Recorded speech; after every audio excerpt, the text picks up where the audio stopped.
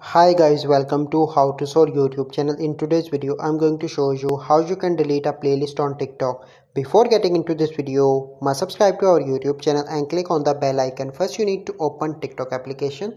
Once you open TikTok, you simply need to click on profile in the right bottom corner, and here you can see the on the top of the videos you will find a playlist. Click on that playlist with the name of how to, and here you need to click on three dots in the right side, and here you can find four options: edit playlist, change playlist name, share playlist, and delete playlist.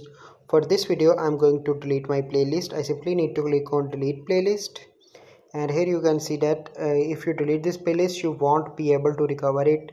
Your videos will still be saved, so there is no issue for your videos. Your videos will be there on TikTok, but your playlist will be deleted.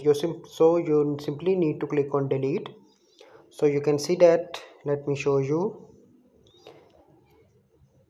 Let me close this app and open again.